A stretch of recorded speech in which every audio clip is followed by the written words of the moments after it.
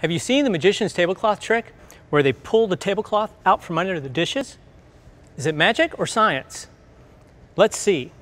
I have something set up similar here with a pizza pan instead of the tablecloth. So what's going to happen to the pizza pan when I hit it with this broom? And what's going to happen to the eggs once I hit the pizza pan? Are you ready?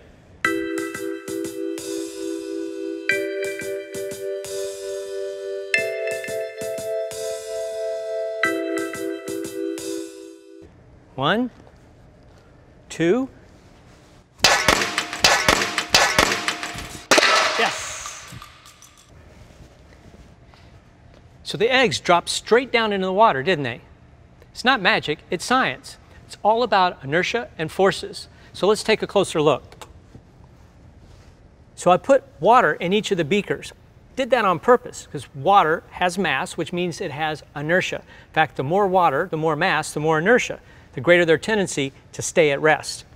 Then did the pizza pan and the pill jars, which supported the eggs. The egg also has mass, so it also has inertia. Let's think about the forces now. So right now, the egg is stationary because you have balanced forces.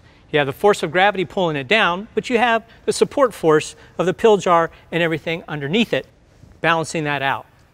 When I apply the horizontal force from the broom, the pan moves horizontally, but the force is not enough to overcome the egg's inertia, so it stays at rest. And once everything's moved out from under it, then the only thing pulling on it is the force of gravity, and it pulls it straight down into the water. That's science.